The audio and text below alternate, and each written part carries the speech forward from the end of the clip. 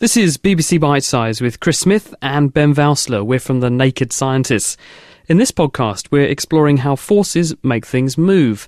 So Ben, first off, what actually is a force? Well, a force is a push or a pull, something which will affect how an object is moving. We measure forces in newtons. So how does a force actually affect an object? A force will change an object's velocity. It makes it accelerate in the direction that the force is acting in. Like velocity, a force has a direction as well as a strength. So if I push a heavy shopping trolley, I'm applying a force to it, and then it accelerates? That's right, yes. It will accelerate in the direction of the force. So what happens if you then apply a force to something that's already moving? Well, exactly the same thing. It will accelerate in the direction of the force. Now, depending on the direction of the force, it may speed the object up, slow it down, or just change its direction. So if my notional shopping trolley's moving and I pull on it, am I applying a force then that will slow it down? Yes, you're applying a force in the opposite direction to its motion, so it will accelerate in the opposite direction to its velocity and its speed will reduce.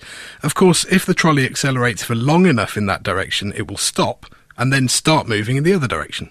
Now, from my experience of shopping trolleys, the more shopping I have actually in the trolley, the harder they are to then start and stop. Yes, that's right. The more shopping you have, the more mass you have in your trolley, and a bigger mass needs more force to get the same acceleration. And the more I push, the bigger the acceleration I give. Yes, that's right. The bigger the force, the larger the acceleration. In fact, these two ideas combine into a single equation. Acceleration equals force divided by mass. Okay, so to give us an example, how quickly would myself on my bike, which weighs, say, 100 kilograms, accelerate if I were to attach a rocket onto it, which gives it a push at 300 newtons?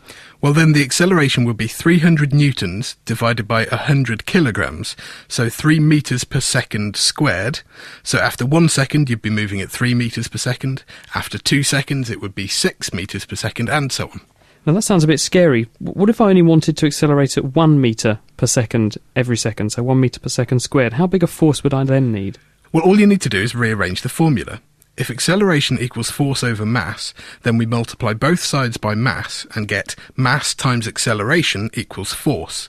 We often shorten this to F equals ma to save the writing. So if the mass is 100 kilograms and the acceleration we want is 1 metre per second, in other words 1 metre per second squared, the force I would need would be 100 times 1, so that's 100 m.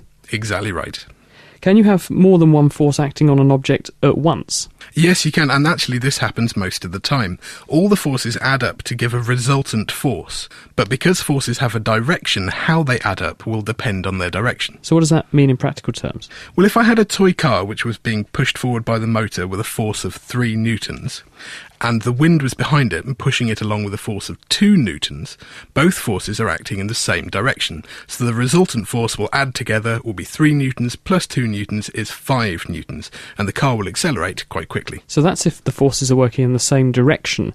But what happens if they're actually working in two different directions? If the car turned around and was driving into the wind, the engine would still be pushing it with 3 newtons, and the wind still with 2 newtons, but now they'd be pushing in opposite directions, and so the two forces would be fighting one another.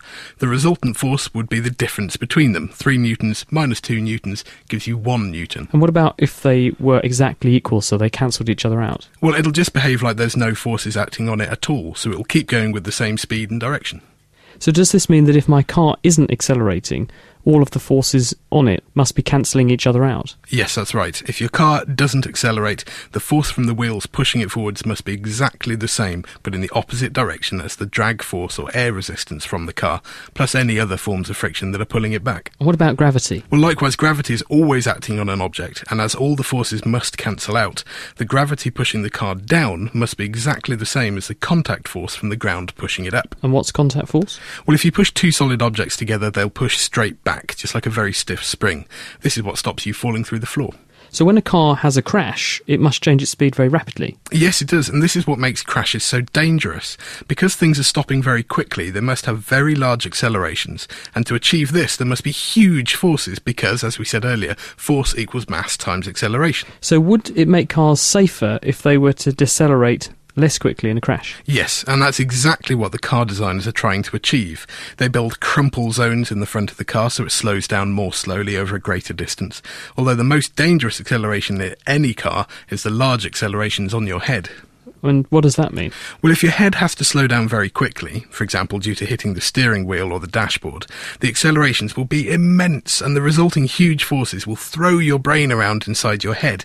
This could cause bruising or even bleeding inside your skull, or maybe even break your skull. Is there anything that we can do about that? Well, if you wear a seatbelt and have airbags fitted to your car, your head will probably decelerate at a similar rate to the car, which is high, but not as ridiculously fast as your head would do if it hit something hard, so you're much more likely to survive a crash.